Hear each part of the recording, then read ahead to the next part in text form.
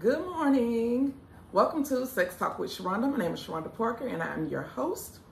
It is a beautiful day, even though we had horrible weather last night. Well, not really horrible, but so-so horrible weather. It is a beautiful day today and I hope you all are excited. I hope you all are ready to learn. I do have a few new products that I'm going to talk about, but I'm going to switch the format a little bit and I'm going to get into the products, but I want to start off with the meat of the video. Last night there was a post that was put up on in my ladies group, and the original post said, I don't ever let a man know how much money I got, right? So I took it and I posted it in the wife group as well, because keep in mind I have two different platforms. I have one, just a sex talk group, and then I have one specifically for married people. And when I deal with married people, I deal with them on a certain level versus the way I deal with women that are single.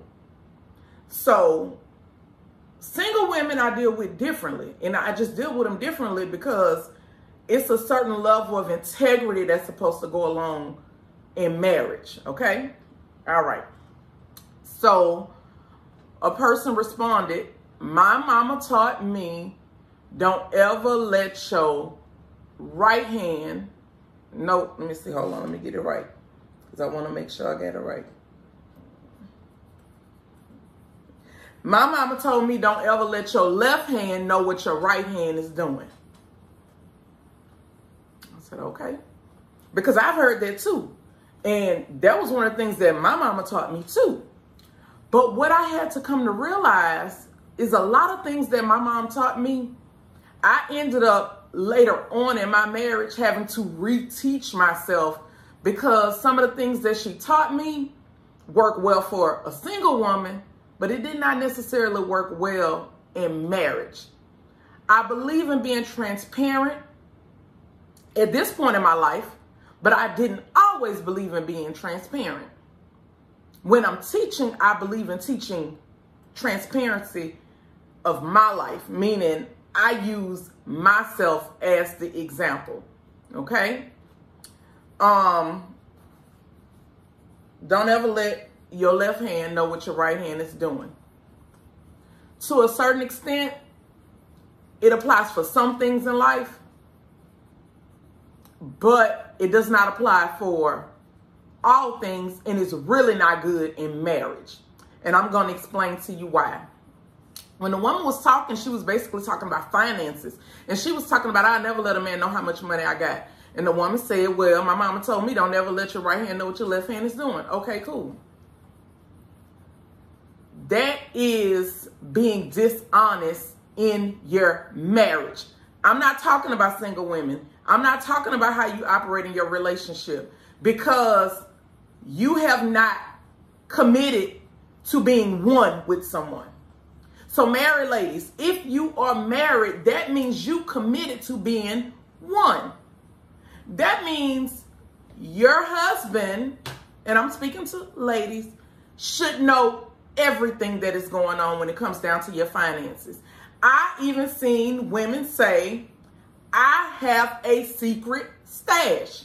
Now, I ain't telling you not to have a stash, because every woman should have a stash, but it ain't got to be secret. It ain't never got to be a secret that you got some money on the other side somewhere. I ain't even saying that you got to say how much you got. I'm saying that it should not be an issue for you to have something put to the side, whether it's for a rainy day, for whatever your purpose is. You ain't got to hide that. I even had some women saying, well, I looked at the teaching that my mama taught me is wisdom. There is a difference in, and this is what I want to get into this morning. There's a difference in being secretive, and there's a difference in doing something in good faith. If I have money set to the side because I need rainy day money just in case something happens, that is being done in good faith. Secrecy is, I'm saying I make $10 an hour and I make $20 an hour, and I'm taking the difference and I'm putting it up for my own selfish reasons. That's secrecy. And that is completely different. That is dishonest. And this is the thing. We wonder how we get so far off in our marriages to where we can't trust one another, but we want to decide which acts are honest and dishonest. Meaning, you communicating with another woman and you in the inbox and you doing all kind of sneaky things on that level. You as a woman feel like if a man does that to you, it is dishonest. But you hiding resources in your marriage is dishonest as well. And the thing about dishonesty is we can't pick and choose dishonesty. Either it's the truth or it's not. And what I know is a lot of women are going to be upset about this message. When I get to talking about women need wife school, it's because you have to go and unteach yourself all of these things that your parents, mothers, aunties, grandmothers have taught you for a means of survival and not necessarily a means of building a legacy. See, when my mama taught me that, she taught me that from a point of view of survival. I always ask for a little bit more than what you need. Why I can't just ask for what I need? Why I can't say, in other words, you got some men that never see a bill. Never see a bill. Meaning they rely on you to have good faith about what the bill actually is. In other words, you have some men that feel like the light bill is $400-500 a month, but the light bill is only $175. But he never seen a bill, but he relies on you to be honest about how much the bill actually is. But this is what I want to talk about, though, because even I have been in this situation where the lie caught up with me. And this is the reason why I'm so adamant about teaching wife school, because when the lie catch up with you, it don't feel good. When the lie catch up with you, your spouse look at you in a way that you are not trustworthy. And that is a horrible, horrible place to be in. I have been in that. I have been there. My husband has really good credit. He takes pride in his credit. His credit has allowed us to be able to do a lot of things that we haven't needed to do without having to go ask nobody for nothing. My husband gave me a substantial amount of money to pay off a debt.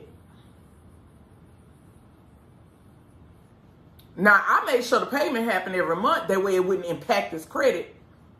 But he gave me the money to pay the debt off. I did not pay the debt off. I continued to pay the monthly bill on time. And I took the money and I spent it in other ways that I felt was more important. About 6 months down the line, my husband just randomly decided to pull up his credit report.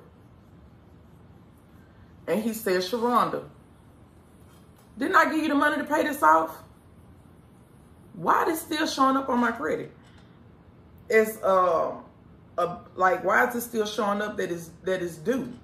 Like that there's a debt there when it's supposed to be paid off."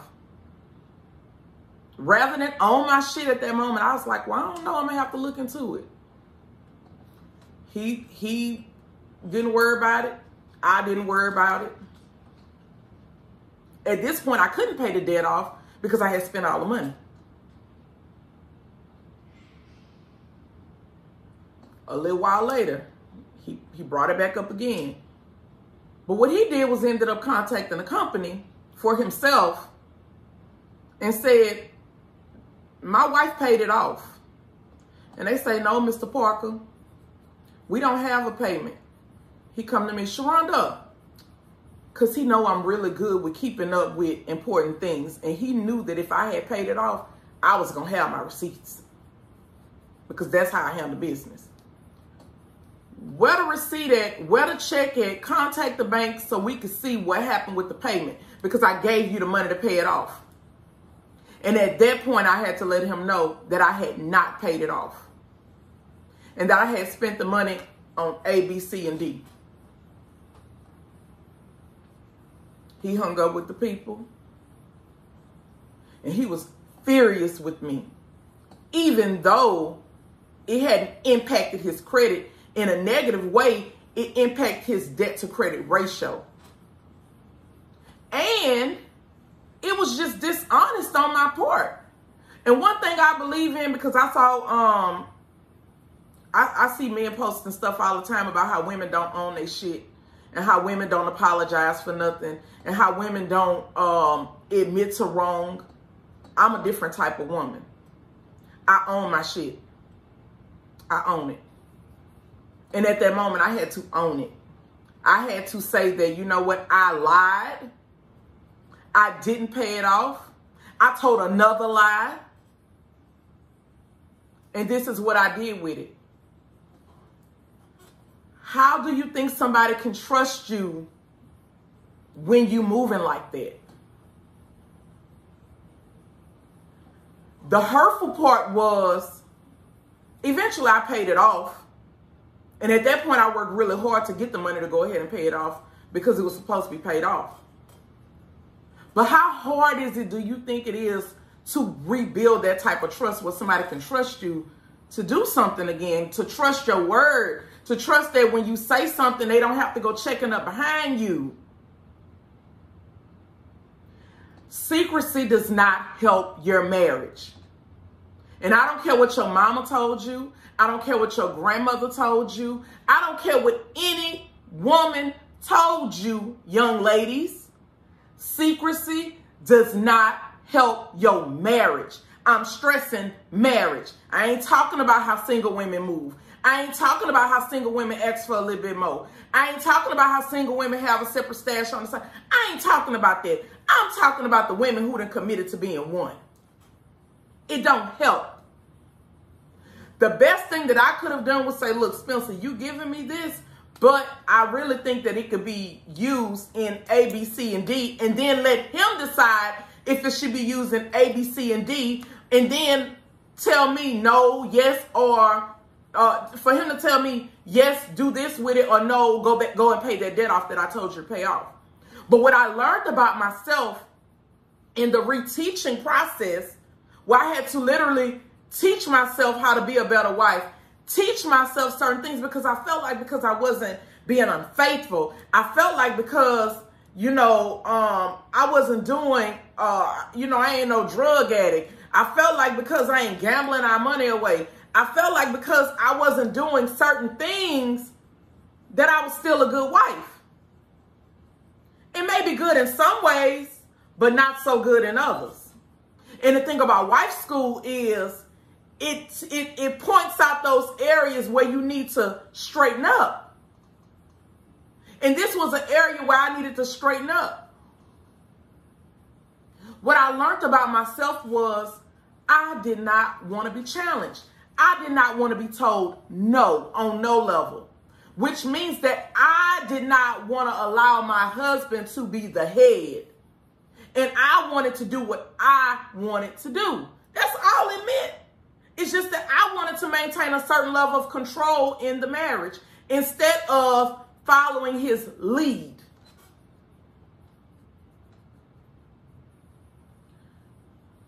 We wonder how we get off track. We wonder how things start getting so bad. We wonder how trust gets broken. We wonder how all of a sudden, because you did this, it gives him the leverage to say, well, I can do that. How we want these men to walk in this certain level of perfection when we don't do it? How do we want these men to walk in a certain level of honesty when we won't do it? See, I don't get a lot of feedback on these videos, and it ain't about no likes and shares and all of this kind of stuff, because I have to do what thus said the Lord. I told you, he told me marriages will be restored in 2021. And the thing is, he didn't tell me that the message was going to be all happy-go-lucky and pretty. But he told me I got to do the work. And this is a part of doing the work. A part of doing the work is sometimes calling us out on our bullshit as women. I even had a woman to tell me what the Bible say. You ain't supposed to let your left hand know what your right hand doing. The Bible say that. I told her, I say, pull that scripture for me. Pull it. Because one thing about it, I ain't gonna ever say I know everything. But what I will do is I will research. So she sent me the scripture, and I read the scripture. I went and I got my, I have like a lot of notes. I got a concordian. I got all kind of stuff. And I have somebody that I can, a minister that I can literally, one call, that's all. Shout out to Minister Maya Anderson. So last night, like around 11 o'clock, I was like in her inbox and was like, hey, I want to make sure I'm teaching this right. Because the thing is, when God puts something in your hand, meaning his people, even if you got to go give reassurance, you ain't got to ever have too much pride to where you can't go to somebody who is a little more seasoned than you and say, hey, before I do this live tomorrow, I want to make sure. And I said, she gave me Matthew 6, 1 through 4. And it basically says, be careful not to practice your righteousness in front of others to be seen by them. If you do, you will have no reward from your Father in heaven. So this scripture is basically talking about giving to the needy. It's talking about when you give to the needy, do not announce it with trumpets, as the hypocrites do it in the synagogues and on the streets, to be honored by others. Truly, I tell you, they have received their reward in full. In other words, God ain't got to reward you because you done already got your reward in full from the people. They done praise you and worship you for giving to the needy. So, in other words, you done basically remove God from having to do the blessing because you got your blessing from people. So what he said was, what Matthew said was, but when you do give to the needy, do not let your left hand know what your right hand is doing, so that your giving may be done in secret. Then your Father who sees what is done in secret will reward you. So the thing is, when you give it to the needy, you can do it in secret because God is the rewarder. In other words, if somebody tell it, it won't be you telling it. Now, if the needy person say, well, such and such reached out to me and did this, that, the other for me, that's different. But it ain't you going around saying that this is what you did for people. This ain't you showing what you did for people. For likes, for praise, for validation, for whatever. So I had to go back to the woman and say, sweetheart, the scripture that you're talking about, don't let your left hand know what your right hand is doing. It is strictly about giving to the needy. It has nothing to do with being secretive in your marriage or your relationship. It is strictly about giving to the needy. Nothing. I have never seen anywhere in the Bible where God encourages us being secretive with our spouses. He never in the scripture told us we doing it for wisdom. So on my Instagram, there was some women that was like, oh no, I back this. I back that you need to have a secret stash. I back that you need to, I gotta see what that text is. I back that you need to have your own money to the side, and a man don't need to know everything that you got, because when mad day come around, you're gonna need a rainy day fund. When the shit goes sour and you got to be able to move, you're gonna have to have resources to be able to move, because when y'all ain't together no more, he ain't gonna want to give you no money to help with the children and this, that, the other. But let me just tell you something. You can still have that money for whatever you need it for, but it ain't got to be done in secrecy. It can be done in a way to say, you know what, I'm putting this to the side. Because when a rainy day comes, we got to be able to handle it. Now, it does not specify what the rainy day is. The rainy day means you may have to separate. The rainy day is you may have to make car repairs. The rainy day is you may have to deal with COVID, like a lot of us having to deal with COVID. But the thing is, the money is there, the resources is there. And he can know that it's there, but it does not mean that he has to have access to it. Some other women say, well, you got to put the money to the side because some men ain't good with managing money. He cannot be good with managing money, but he can still know that you put money to the side for the family that he don't need no access to because you the person that's the better saver than him. It's about communication. I ain't never got to hide nothing because I can communicate with you that, sweetheart, now me and you both know that you got a little problem. Sweetheart, me and you know that you ain't the best with money, so we got to have this to the side just in case something happens because ain't nobody got us. See, a lot of parents was giving you this wisdom because, well, this old wives' tale, I don't necessarily want to say wisdom, but they were teaching you these old wives' tales because of the kind of man that they had. Because your daddy was a drunk. Because your daddy was on crack. Because your daddy would take the money and go trick it off with other women. Because your daddy did all of these different things and she had to move accordingly. But that ain't your life. I keep telling y'all that. That ain't the man you got. The man that you got is trustworthy and honest and love his family and put y'all first. So why are you doing the things that your mother was doing? You basically setting your marriage up as if your husband was your daddy. And was doing the things that your daddy did. Or was doing the things that the men that your mama picked did. But if you ain't got them kind of men, why you moving like that? Okay. If you are interested in reteaching yourself and learning how to move in a different way so that your marriage can have longevity, legacy, register for wife school. I'm always tickled when women be like, oh, people need classes for that. Yeah, people need classes for that because a lot of y'all don't know. A lot of us didn't know because we ain't been taught nothing but survival. We ain't been taught how to build for a legacy. We ain't never seen that before. A lot of us. But when I get to saying, you know, when y'all, oh, baby, my inbox gets it. But when I get to throwing it, baby, you need to register for wife school. Biden done made it possible. You ain't know you was getting them $5,000, $6,000 with all them churn. You ain't know that. But yet, you want to invest in yourself, but you'll invest in a wig. You want to invest in your marriage, but you'll invest on a trip. You want to invest in your marriage, but you'll invest in A, B, C, and D. And you got A, B, C, and D, and your shit still ain't together. Well, that's enough on that. Y'all know how to go on the website and register. The website is below. Okay. That's for my YouTubers. The website is below. Let's move on. The golden egg is in stock. Y'all know we get the golden egg. My ears are always itching.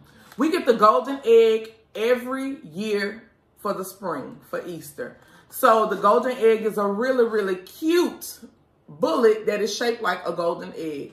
We get them every year. They are $15 here at the PPG store. And they're on the website as well. We have a new sex position book that came out, 365 Sex Move. Positions for having sex a new way every day. And this one is actually written by Randy Fox, who is also the author of the Position Sex Bible. So this one actually have the pictures. I'll close it up because I don't want to get flagged. But this one actually got the pictures in it. All right. And lastly, we have our Mother's Day basket. $100. $100. It has, I'm going to flip it to the back so you can see, a whole rabbit vibrating kit in it. It also has Benoit balls. It has cock ring and anal beads in that kit as well. It does come with the golden egg bullet. It comes with sex dice, the ones that have you all over your house. And it also comes with lubricant, sex games, the purple crotchless panties, the lace ones, all types of things for massage and relaxation, bath bombs, and so forth and so on. So on and so forth, rather. But yes, it's $100 here at the store.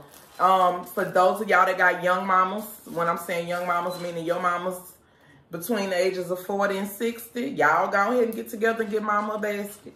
Go ahead, put together and get auntie a basket. Put together and get the matriarch of your family a basket. Who is the matriarch? The matriarch is the one that's the glue to the family, that is holding all of this shit together. Who, when y'all get the cutting up, she got to come through and straighten it out and let y'all know to act like y'all got some damn sense and get it together. That's who the matriarch is. A lot of y'all don't, some of y'all don't have a matriarch. Well, guess what? If you don't have a matriarch, then you need to start grooming yourself to be the matriarch of the family.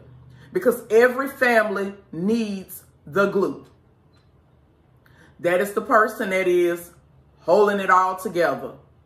Making sure that the holidays happen. Making sure that everybody coming together. Making sure that the cousins know who the cousins is. That's who the matriarch is. Okay? You all be blessed. You all be safe. Wife school registration is coming to, the deadline is coming up. It has to be, you have to be registered and paid in full by April the 1st.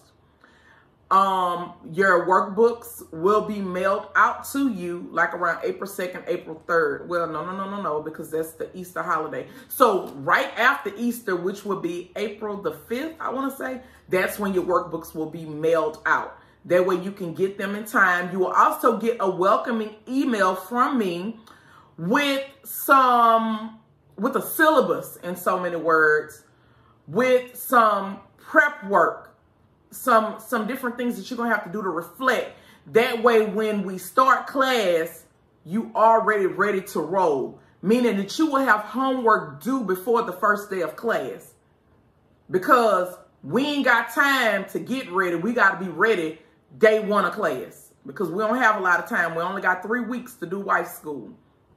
So if you feel like you want to invest in yourself and your marriage on this type of level, you need to go ahead and get to it. Some people ask me, am I selling the workbooks? No, ma'am. I'm not selling the workbooks. The people that I'm dealing with them hands-on. I'm dealing with them. Meaning that I'm going to be able to answer your questions. I'm going to be able to respond to your emails. I'm going to be able to work with you to get you to where you need to get to on track. You won't get the workbook and then feel like, oh, I'm going to do it myself and still fuck it all up in the process because you don't want to be corrected. See, a lot of people don't want to come to the class because they don't really want to be corrected, and they want to pick and choose what they want to master in wife school. That ain't the way it goes.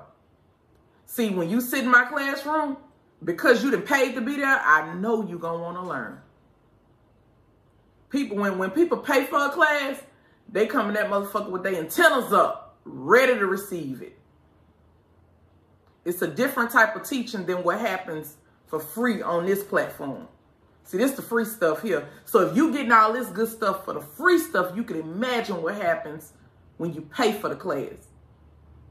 It's on a whole nother level. See, that's just like you going to YouTube and you like this, that, the other. But it's a difference when somebody, I'm going to use Amber for an example, and I'm going to be through with it. Amber works for me at the store. Janietta works for me at the store. Both of them are wives. Both of them watch how I move. They pay attention to how I move. Meaning I get a lot of opportunities to be hands-on with them. For Steak and Blowjob Day, I don't know if y'all saw Amber's presentation, but I was in Houston, and I said, God damn. And even Janietta too. Both of them actually had the same type of steaks for their husbands. The tomahawk steak, the big old steak with the handle on it, the big one. Both of them had really nice presentations, but let me tell you something. Amber's presentation was, you knew effort was put into it. You knew she had took time. She had thought about it. Because one thing that I teach is doing things with the spirit of excellence. It's important that you do things, when you're doing things for other people, you do it with the spirit of excellence. Anything that God puts in your hand, you do it with the spirit of excellence. And I told her when I got back, I said, Amber, let me tell you something. You did that. That presentation was amazing. It was awesome. And she said, Miss Parker, he was asking, well, Amber, what you doing? Amber, why you doing all that? And she said, because Miss Parker taught me that when I do things, I do it in excellence and I do it in love. Those are the type of wives that I'm teaching. I'm teaching women that want to have that type of attitude when it comes down to their marriage and their spouse. If that ain't what you're trying to do, then you don't even need to register. Because the level that I'm teaching, it's going to go way over your head. It's going to go way over your head. Okay? All right. Be blessed. Be safe. The website is below. If you want to go register, if you need to pay off your balance, the link is on the website as well to pay off your balance. If you want to make a partial payment, the link is on the website to make a partial payment. But you only can make a partial payment towards wife school if you have if you've already did your initial deposit. So that means you can't make a partial payment if you haven't even registered. You have to register, and at that point you can make partial payments up until you pay it off. Once you pay it off, then your workbook and all your materials will be mailed to you. It will not be mailed to you if you have a balance. All right. That is that on that.